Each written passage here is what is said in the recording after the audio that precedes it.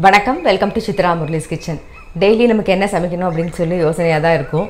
நான் என்ன பண்ணேன், நேற்று காராமணி மட்டும் ஊற போட்டு வச்சுட்டு போய் படுத்துன்ட்டேன். அப்புறம் காலையில் எழுந்து பார்த்தோன்னே என்ன காய்கறி இருக்குது அப்படின்னு பார்த்தோன்னா பூசணிக்காயும் பரங்கிக்காயும் தான் இருந்தது. அதனால் அதுவும் காராமணியும் சேர்த்து ஒரு கூட்டு மாதிரியும் இல்லாமல் குழம்பு மாதிரியும் இல்லாமல் ஒன்று பண்ணலான்னு நினச்சிட்டு இருக்கேன்.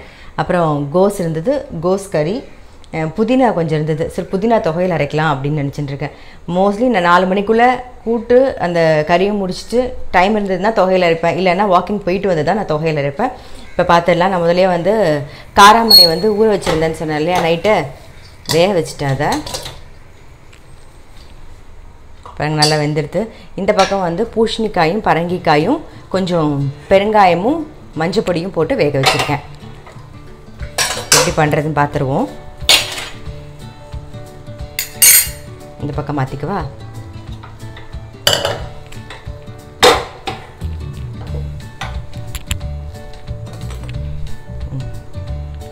பரங்கிக்காயும் பூசணிக்காயும் நல்லா வெந்தெடுத்து அதோட வந்து இந்த வேக வச்சுருக்க காராமணியும் சேர்த்துடலாம். நான் வந்து வெள்ளை காராமணி அப்புறம் சிகப்பு காராமணி ரெண்டும் சேர்த்து போட்டிருக்கேன். ஸோ அது ரெண்டுத்தையும் சேர்த்துருவோம். நல்லா மிக்ஸ் பண்ணிவிட்டு கொஞ்சமாக புளி தண்ணி விட்டுக்கலாம். பாருங்க, நான் கொஞ்சமாக கரைச்சி வச்சுருக்கேன். இதெல்லாம் சேர்ந்து ஒரு கொதி வரட்டும். அதுக்குள்ளே இந்த பக்கம் வந்து கோஸ் வந்து தாளிச்சிடலாம்.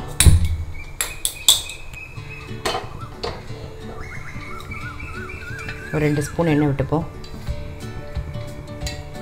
எண்ணெய் காஞ்சிடுது. உளுத்தம்பருப்பு, கொஞ்சம் கடுகு, கொஞ்சம் சீரகம்,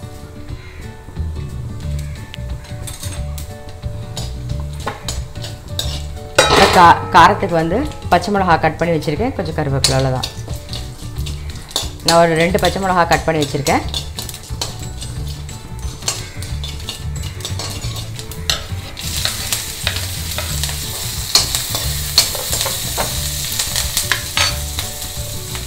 கோஸ் வந்து நல்லா அலம்பி ரெடியாக வச்சுருக்கேன். இப்படி சேர்த்துடலாம்.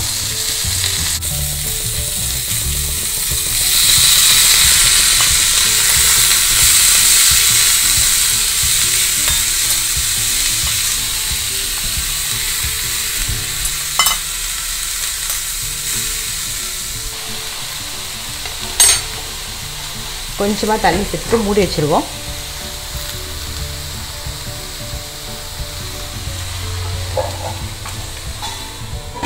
வேகட்டும்.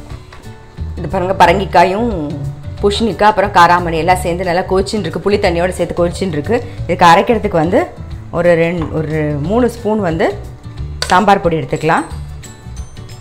அது அப்புறம் தேங்காய் சேர்த்து அரைச்சிடலாம். காரத்துக்கு சாம்பார் பொடி மட்டும்தான். ஸோ நீங்கள் பண்ணிங்கன்னா சாம்பார் பொடி உங்களுக்கு தேவையான அளவு காரம் பார்த்து போட்டுக்கோங்க. நான் போய் அரைச்சின்னு வந்துடுறேன். அப்புறங்க தேங்காய் அப்புறம் சாம்பார் பொடி அரைச்சிட்டாச்சு. இந்த இடத்துல பார்த்திங்கன்னா புளி தண்ணி நல்லா கொதிச்சுட்டு நம்ம வந்து அரைச்ச விழுத சேர்த்துடலாம். சேர்த்து ஒரே ஒரு கொதி வந்தால் போதும்.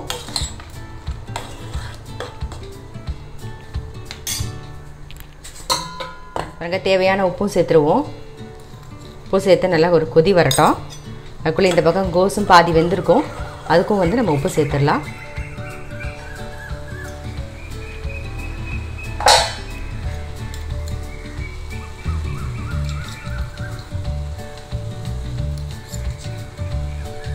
மிக்ஸ் பண்ணிடுவோம் நல்லா.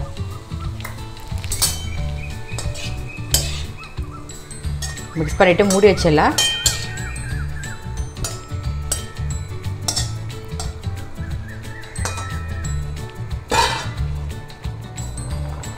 பாருங்கள், நல்லா கொதிச்சு எடுத்து நம்ம வந்து இறக்கி வச்சிடலாம். நான் வந்து தேங்காய் எண்ணெயில் தாளித்து கொட்டுவேன். நீங்கள் யூஸ் பண்ணுற குக்கிங் ஆயில் எதுவாக இருந்தாலும் அதில் தாளிக்கலாம்.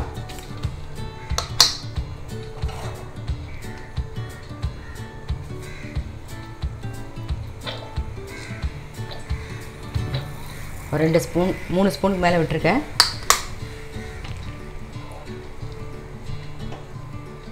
இதுக்கு வந்து கடுகு, உளுத்தம்பருப்பு, சீரகம் தான் தாளிக்கப்படும். பாருங்கள், எண்ணெய் காயறதுக்குள்ளே கோஸ் வந்து எப்படி வெந்திருக்குன்னு பார்த்துடலாம். கோஸ் வந்து நல்லாவே வெந்துடுது. கொஞ்சம் தண்ணி இருக்குது, அதனால் நம்ம வந்து அப்படியே ஓப்பன்லேயே வச்சுருவோம் கொஞ்சம் நேரம். ஓப்பனில் அது வெந்துட்டு இருக்கட்டும். இந்த இடத்துல வந்து எண்ணெயும் காஞ்சிடுது.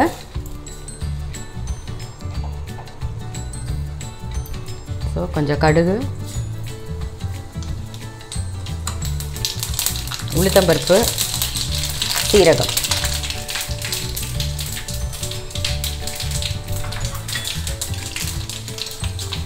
நம்ம ஏற்கனவே வந்து பூசணிக்காயும் பரங்கிக்காயும் வேக வைக்கும்போது கொஞ்சம் மஞ்சள் பொடி, கொஞ்சம் வந்து பெருங்காயம் போட்டு வேக வச்சுருக்கோம். அதனால் இப்போ தாளிக்கும் போது அவசியம் இல்லை. அப்படி வைக்கலைனா தான் நீங்கள் வந்து தாளிக்கும் போது பெருங்காயம் போடணும். இப்போ ஆஃப் பண்ணிவிட்டு கொஞ்சம் கருவேப்பிலை சேர்த்துக்கலாம். அவ்வளோதான்.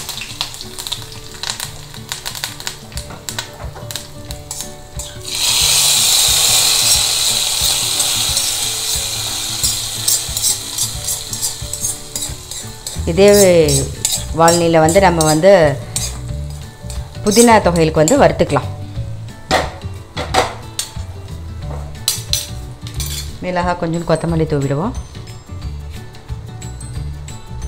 ஸோ நம்மளுடைய பரங்கிக்காய் பூசணிக்காய் போட்ட கூட்டு இல்லை கூட்டுன்னே வச்சுக்கலாம். ரெடி ஆகிடுது.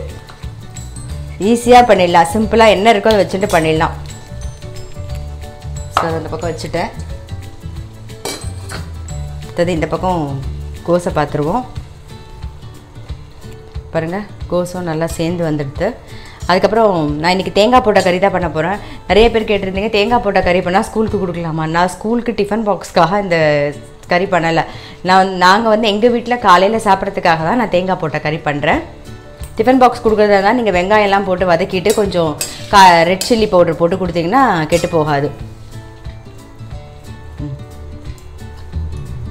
இந்த பக்கமாக அடுப்பை பற்ற வச்சுட்டுருவோம். பாருங்க, இப்போ இந்த பக்கம் வந்து எண்ணெய் இழுப்பச்சட்டி காஞ்சிடுச்சு. அதில் ஏற்கனவே கொஞ்சம் எண்ணெய் இருக்குது. நம்ம வறுத்து ஊற்றினது அதே போதும். அது வந்து பெருங்காயம், அப்புறம் வரமிளகா,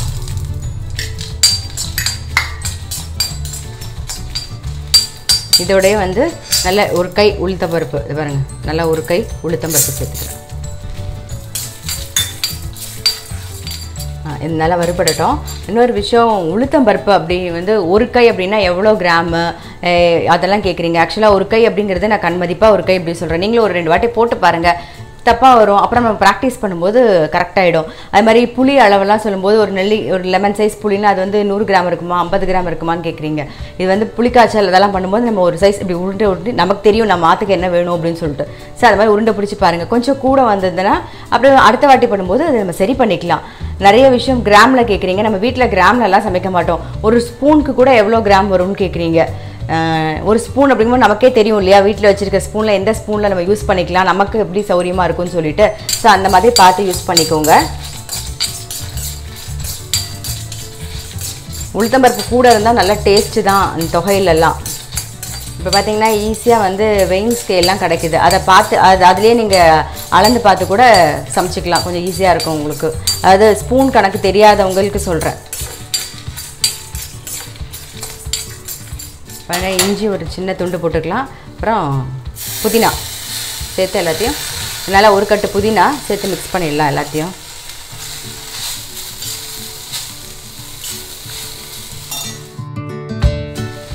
தொகையலுக்கு தேவையான உப்பு சேர்த்துடலாம்.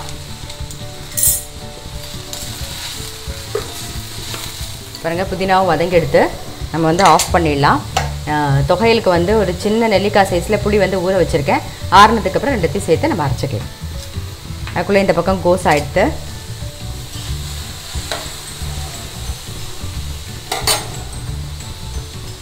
தேங்காய் தூவிடுவோம்.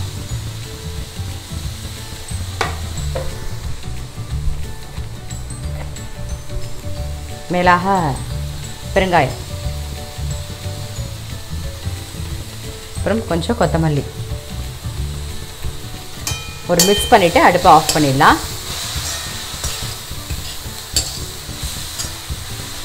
அடுப்பை ஆஃப் பண்ணிடுறேன். நம்மளுடைய கோஸ் கறியும் ரெடி ஆகிடுது. அப்புறங்க நல்லா ஆறிடுத்து. புதினா தொகைகளுக்கு வறுத்ததும் இது எல்லாத்தையும் மிக்ஸி ஜாரில் போட்டு அரைச்சிடலாம். நம்ம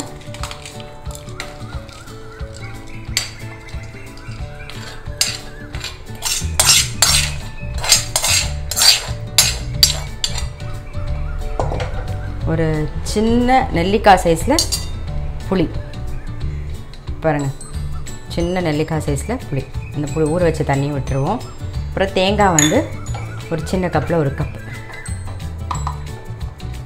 தேங்காய் கூட போட்டாலும் டேஸ்ட்டாக தான் இருக்கும்.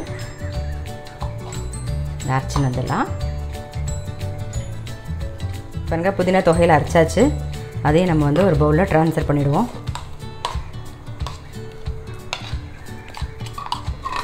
நான் வந்து தாளித்து கொட்ட மாட்டேன். உங்களுக்கு வேணும்னா நீங்கள் கொஞ்சம் எண்ணெய் விட்டு கடுகு உளுத்தம்பருப்பு தாளித்து கொட்டிக்கலாம். இன்றைக்கி சமையல் ரெடி ஆகிடுது. பரங்கிக்காய், பூசணிக்காய், அப்புறம் காராமணி போட்ட ஒரு கூட்டு, புதினா தொகையல், கோஸ் கறி ரெடி ஆகிடுது. ஸோ இன்னும் கொஞ்சம் பாத்திரம் இருக்குது, அதையும் தேய்ச்சிட்டு கிச்சனை வந்து மட்டும் பெருக்கிட்டு நான் வந்து வாக்கிங் போயிடுவேன்.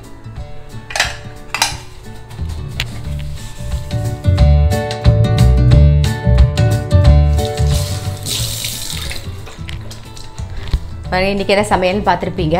பாத்திரமும் தேய்ச்சி முடிச்சாச்சு. அடுத்தது பெருக்கிட்டு நான் வந்து வாக்கிங் போகிறேன். கிச்சனை மட்டும் லைட்டாக க்ளீன் பண்ணிவிட்டு வாக்கிங் போய்டுவேன்.